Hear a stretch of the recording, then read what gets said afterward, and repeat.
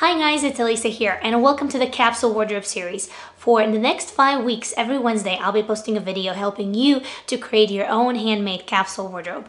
And before we dive into sewing and designing and buying fabrics and all the fun stuff, let's talk about if this lifestyle really is for you and if it's worth for you to invest your time and effort in creating your own handmade capsule wardrobe. Let's start with defining what is a capsule wardrobe, and I think Wikipedia can help us with that. The term has come to refer to a collection of clothing that is composed of interchangeable items only to maximize the number of outfits that can be created. The aim is to have an outfit suitable for any occasion without owning excessive items of clothing. This is usually achieved by buying what are considered to be key or staple items and coordinating colors. So the best way to go about it is to try it before you buy it. And what I mean by that is that you, without a doubt, already have some clothes in your wardrobe and you probably have your favorite pieces too. So what I did when I was deciding if this lifestyle is for me or not, I set aside 10 of my most favorite pieces out of my whole wardrobe. I made sure that they are of the same color palette, that they really complement my shape and size, and that those are really pieces that speak to me and speak to the individual that I am. And then for a week or two, I tried just to wear those 10 pieces and to see if I'm satisfied with the result of how I feel wearing them day in and day out. Next, it's important to remember that clothing is just another tool. And what I mean by that is that just like you need tools to perform well at your day job or, let's say, experience your favorite hobby, you also need, so to speak, tools to be well represented in this world. So if you're a person who has a lot of speaking engagements, or you're a public figure, or you perform at many seminars or presentations, you might need a set of 20 tools, let's say. But if you work from home, you might need only a set of 5 tools. So think about clothing in terms of it's a tool.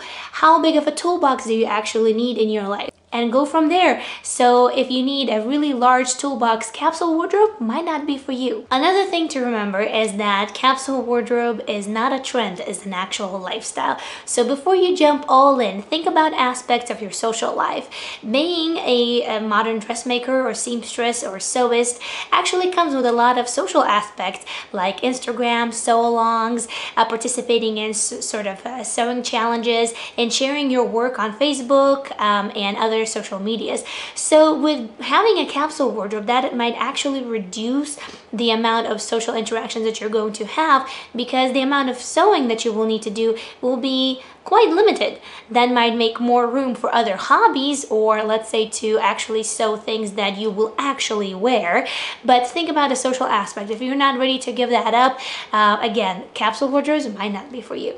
Discovering your own style is another side of living the lifestyle of a capsule wardrobe, and it might take some time, and while it might be a lot of fun, it also could be quite painful, especially if you have many styles, especially if you like what's really popular right now.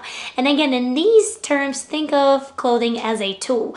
Do you require many tools so that the world would see the message that you're trying to deliver, or are you okay with one toolbox that really speaks to who you are?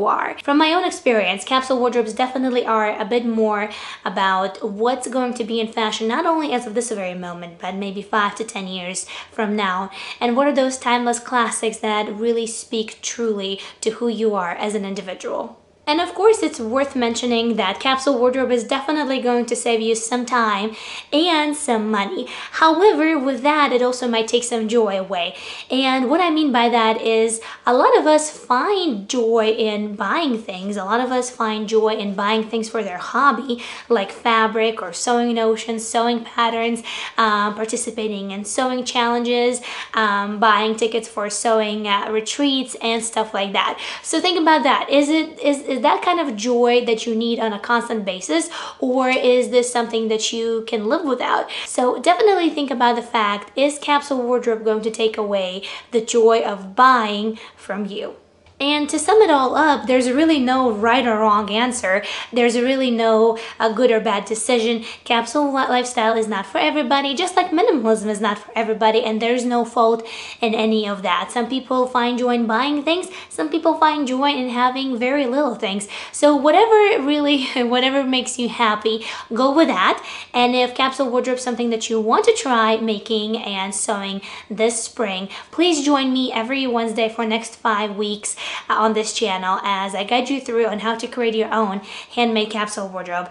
And thank you so much for watching. Give this video a thumbs up if you enjoyed it, if it was helpful for you, and I'll see you next Wednesday. Bye.